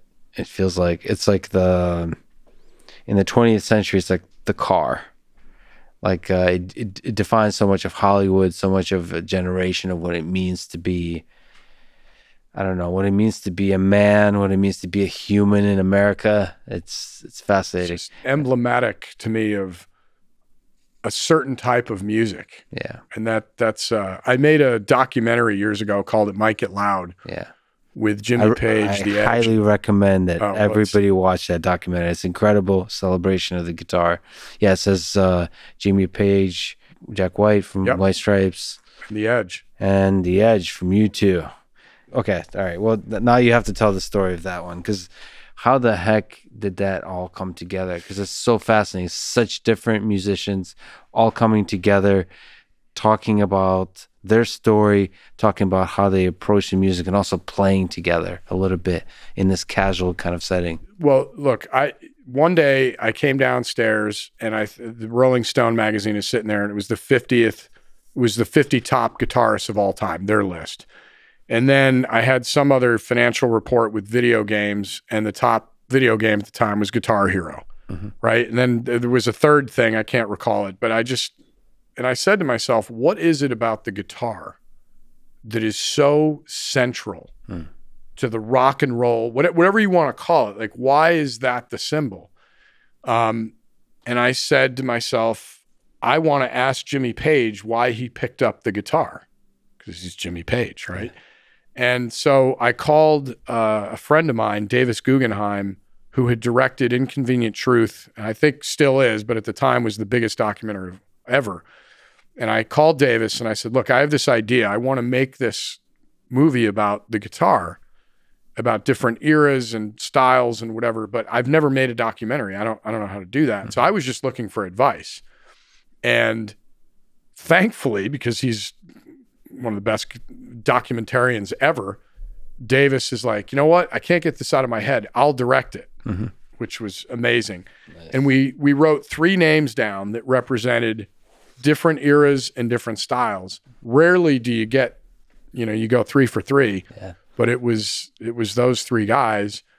And it was just such a incredible experience to sit there and get to know Jimmy Page. I mean, it was like, and he was like Gandalf, man. He was like always Jimmy Page. Yeah. And that was so cool to see him. The Gandalf was good. There's like a wisdom, there's a calmness to him compared to like the restlessness of Jack White. Like I mean, that combination was just fascinating. It was one of the coolest experiences ever. And one of the things, there was a moment where Jimmy, he was going through his guitar case, and he had the double neck from Stairway to Heaven, and he handed it to me, and I was like, I mean, it's like somebody handing you Excalibur or something. Yeah. Amazing experience. And the Edge, one of the kindest human beings you'll ever meet in your life. Just an amazing person. And I think you hit it right on the head with Jack, is he's got that energy, and constantly pushing himself. But it's hard to believe it's been, I think, 10 or 11 or maybe even 12 years since it came out. But after watching it, I realized like how much it was needed. And I was almost surprised it didn't already exist.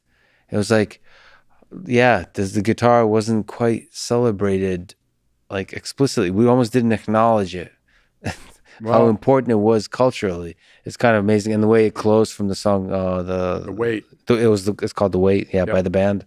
Yeah. That's because they didn't want to go home. Yeah. we were shooting on a Warner Brothers soundstage for 3 days when we called it the Summit, where the 3 of them came together. Yeah.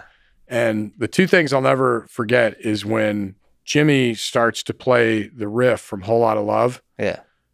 Edge and Jack ceased to be rock gods or whatever, and had the same 15-year-old kid feeling that I did. You could see in their face. Yeah. And then at the end, they're like, "Hey, can we play? We don't want to go. Can we just play something acoustically?" Yeah. So we printed out the lyrics. That's what they wanted to play. And they just sat there and sat on those couches and just. It's such a good way to end. Yeah. It's incredible. What's your guitar rig setup like? You have a few guitars. First, well, let's just put on the line. So what's better, Les Paul or Strat? Well, I'm not going to get into what's better, because I'm sure that'll start a flood of whatever. For me, I'm going to say it's Strat. All right, well, Strat. I'm just going to put out there. My main instrument is a Les Paul. But okay. Let me just put it on the table. I'm speaking as somebody who literally, I don't think I've ever actually strummed a chord on the Les Paul. So I've been maybe so you're uninitiated. Exactly. So I don't speak from experience, but it's probably because of Hendrix. I'm so deeply influenced by Hendrix that I just kind of followed in his footsteps, and Clapton and so on. And the amazing thing to me is, if you look back at Leo Fender and what the Gibson Guitar Company and Les Paul did in the 50s, those are still the shapes and the perfect thing today, right? The Strat and the Telecaster, they last. And the Les Paul, and they got it right way back then. So I have my main guitar. You got to name your guitar. So my main guitar is named Hazel, and it's a 59 Les Paul. And there's something magical in that year, like a Stradivarius, and there's something different about them. So I play that, and then I play it through sort of my main rig is either a 59 Fender Twin or a 65 Marshall. And then when we're on the road now, because when you use older vintage stuff, you just got to be super careful with the tubes and everything, and it has to be reliable. So very nicely, the guys from Two Rock sent me some of their amps, and they're really, because I don't use any new stuff, but the Two Rock stuff is pretty great. So that's actually what I'm. Oh, it gets close, gets close to the sound that you like with the Marshall. Yeah, and it's new and reliable. So that's what I'm using on the road right now. Do people use like emulation? Do they use software, or is it still? They do. I personally don't. I go, I don't have many pedals. I use a Klon, an old, vintage Klon. straight into the amp, Just and go that's it. as old school as possible. Yeah. Is there other cool guitars you have that kind of stand out? I have a bunch of what they call Blackguard Telecasters from the 50s, which are pretty great. What are those Blackguard Telecasters? Yeah, so it just, it's in the 50s, they actually used legit to have a Blackguard. pick guard. Got it. But they're incredible. So What's the color of the Telecaster itself? most of them are yellow with black, and then they got into different configurations. But there's something, I have a 51 Telecaster that I play in open G on songs with open G that just, again, there's something, and I'll take all the help I can get in terms of, making it sound great. So Yeah. I'll try to find the magic ones. What's your writing process like for the music and the lyrics? Is there, do you have to go to the mountains? Is there whiskey involved? What do you have to do? Or do you just write a little bit whenever you have a moment of free time? I'm a boring guy because I don't drink. I just, I figure I can screw things up plenty on my own without adding anything. It's a good call. But for me, it either starts with a riff, just something that I think is an interesting, riff or tone that I can kind of sink my teeth into a little bit. And then a lot of times I'll write a title and love a title and then start to cool.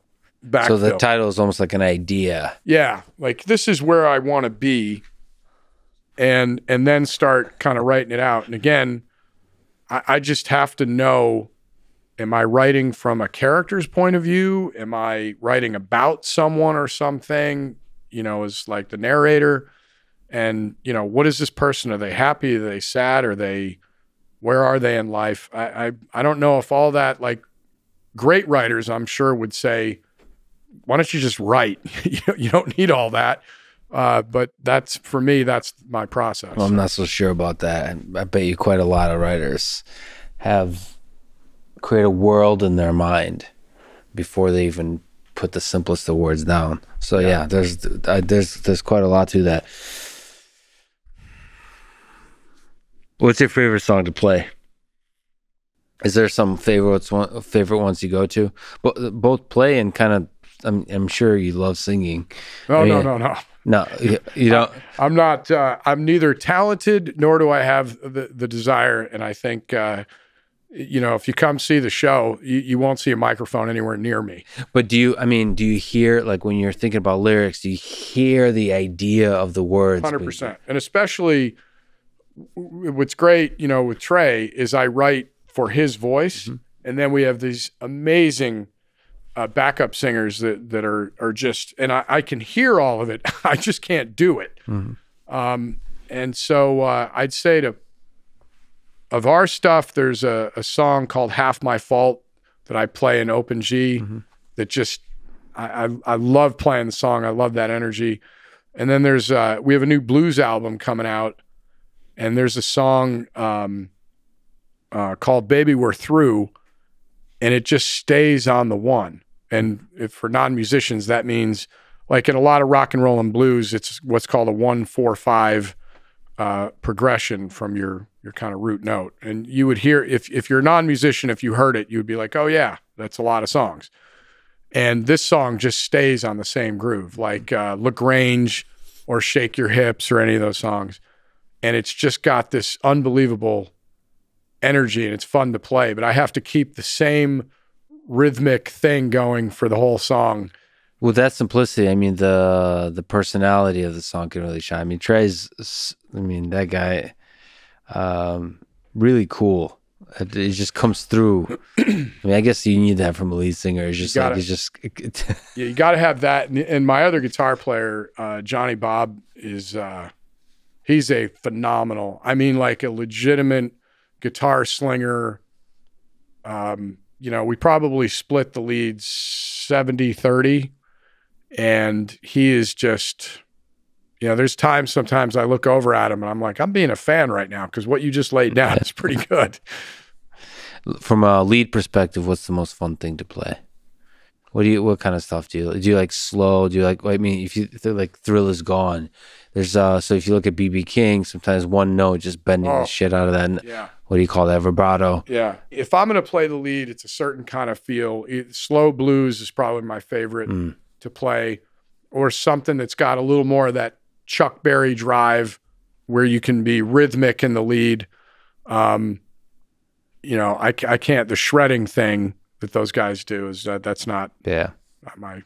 I was actually always able to do that really well. Like you mentioned people that pick up fast, like maybe it's the classical piano training. I could play super fast on guitar, super technical, but to me the hardest thing and my favorite thing is just has probably less to do with the guitar and more living on life that's worth playing a guitar for, which is like a certain kind of emotion that you can put into the notes, and that has to do with bending notes. Well, like bending notes is a whole other art form.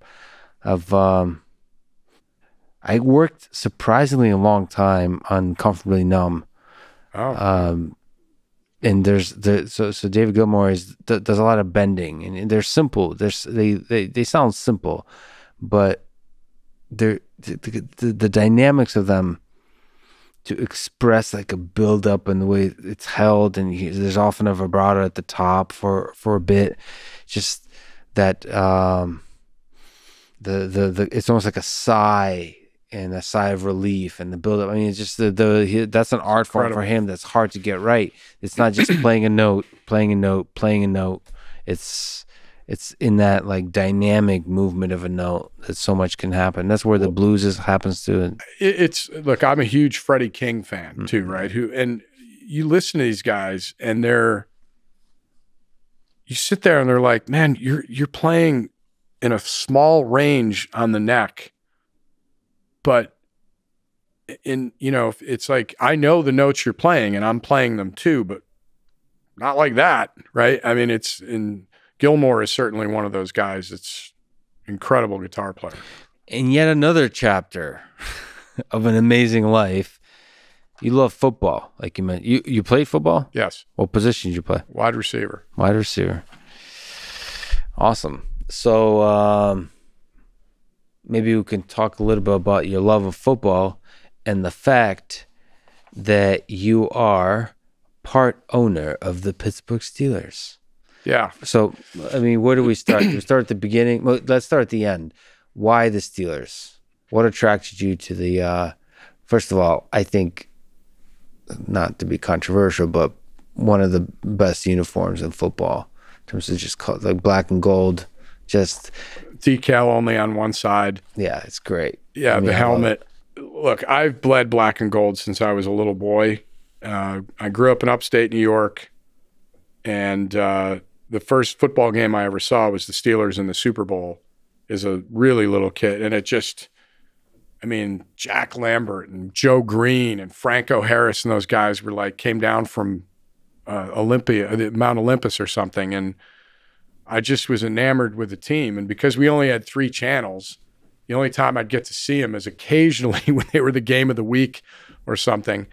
And I just loved, to me, what they stood for, the toughness, and they played football, you know, the way that I thought was great. I was a huge Jack Lambert fan, our Hall of Fame linebacker who just intimidated everybody. So that was like that was the decade of the Steel Curtain, like I mean, arguably one of the great sort of defensive in football history, and also one of the greatest football teams, period, in football history. I've been a lifelong fan, and was very fortunate to meet Mr. Rooney. The Rooney family started the team in 1933.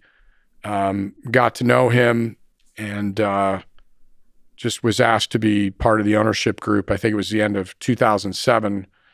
First year as part of the group in 2008, we won the Super Bowl, and it was like beyond surreal. Yeah. I mean, just beyond surreal. And you know, it's amazing to be able to do. I mean, the Rooney family is one of those most revered in sports for the way they conduct themselves. Mr. Rooney passed away, I think, 5 years ago now, and we lost him, but was a champion, helped build the league. I mean, put the league as we know it together. More importantly, was a civil rights champion who created what we now call the Rooney Rule to make sure that we're being fair about giving minority coaches a chance to get hired, and just is one of the most kind and amazing human beings I ever met. Yeah, it's incredible what sport does, like to bring out the best in people, to give people hope, to inspire people. There is something about football that has all the elements of a great sport. It's the teamwork. It's the sort of the combat aspect of it. It's like, it's the purity of it. It's like strength and power and speed and all the elements of like last minute close calls required to win the game. And where referee decisions, of course, that's essential for a sport, can screw up the whole thing. Just got all of it together. I think I don't know. It gives the drama and the triumphs are just beautiful. Like some of my favorite memories, I don't know if it's an accident or this is common with people, is just with friends watching football. Yeah. And connecting over that. Yeah. Well, it's an incredible game because there's nowhere to hide, right? You're out there on the field. It's a great game that requires not only all those attributes that you said, but it's an incredibly complex game.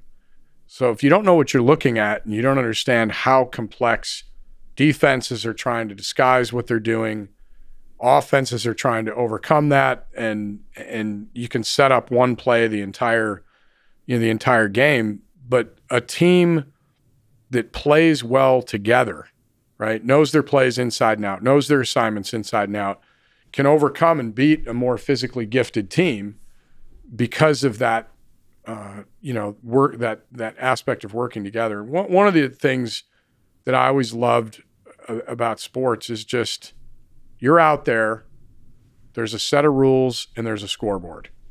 So at the end of that game, it says, and you can make excuses about the refs or this happened or that happened, but at the end of the day, did you go out and compete? And when you went out and were a competitor, how did it work out, right? And the simplicity of that and the purity of that is something that I always have been drawn to. What about the business of sort of owning a team or putting together a team or trying to like build up a team that's going to be a great team? Like, what are some interesting aspects that people might not realize that you can carry over from all the other experience you have in business? I think the hardest thing about professional sports right now, it's individuals getting paid money to play a sport, which is it's certainly different than amateur.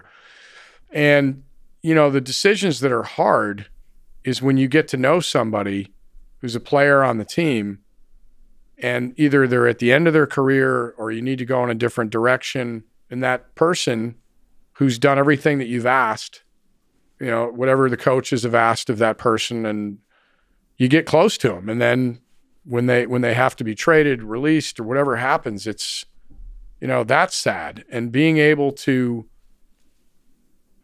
stand back and in some ways be dispassionate and not be a fan, right?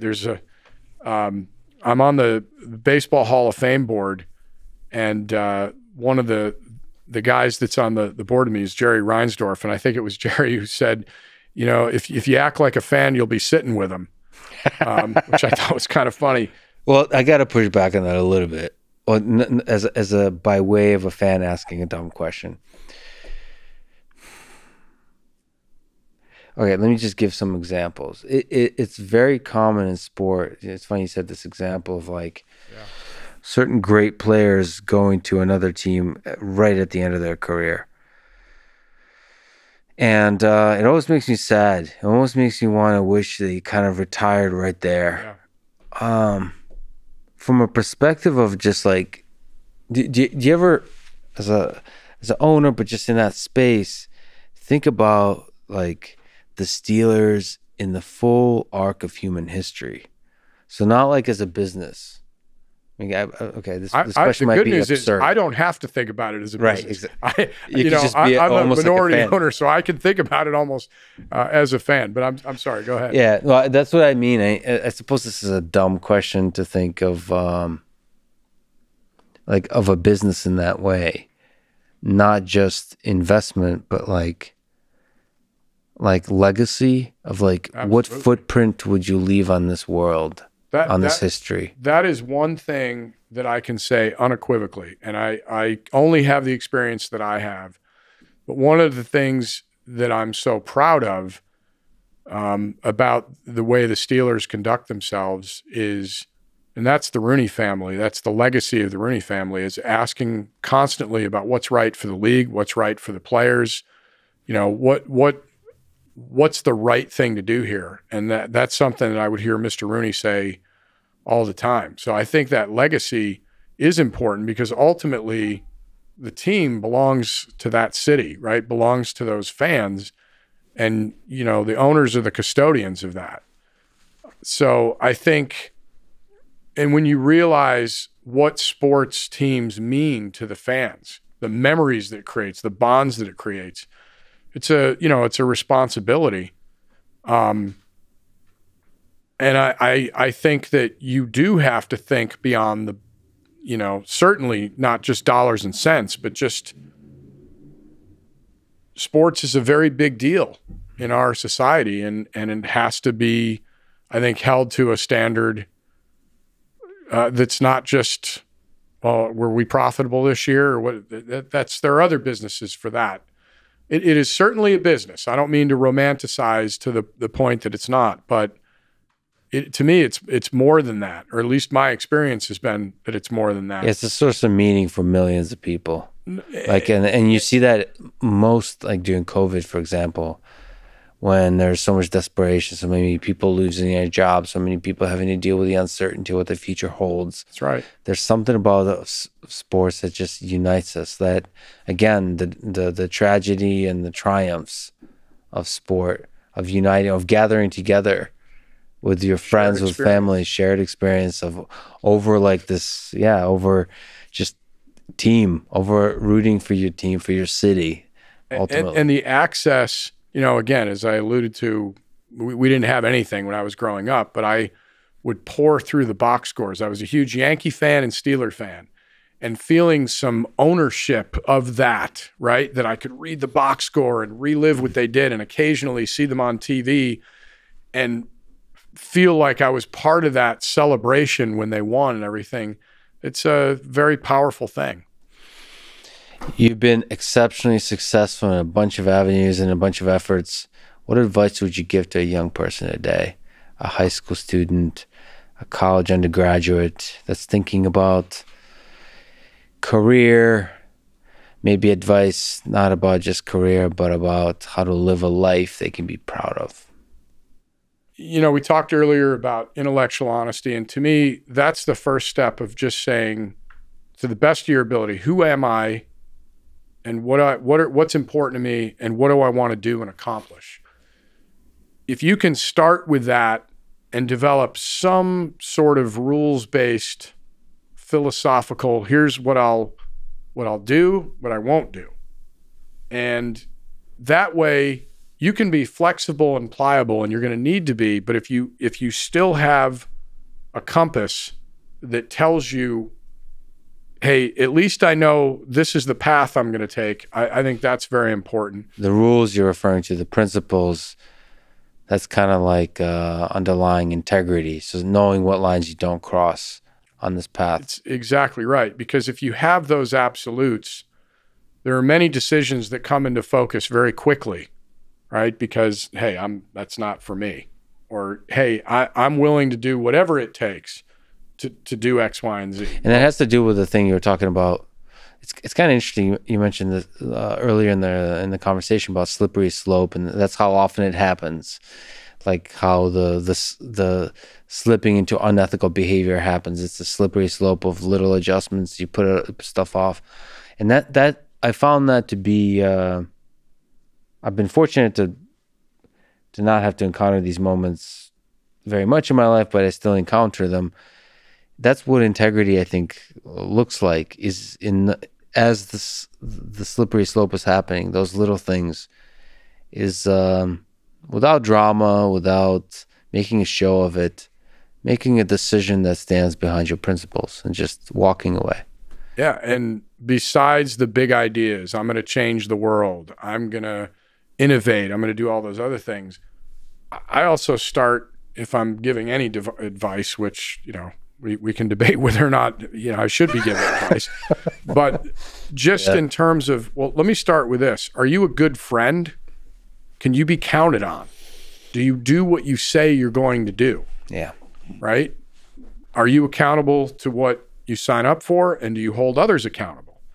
Right? What does all that look like? And then I think it's being as intellectually curious and well-read as you can be. We live in a world that is designed to distract you, right? And being able to sit with your thoughts or go on a walk and think deeply about something and not just surface area. You text me, I text you back, and we decide the fate of the world based on a couple of text messages or something.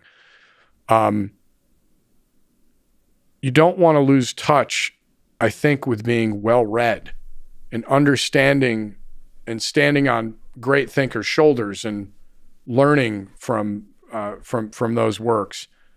And then I also think that, you know, there's resiliency, and then there's grit.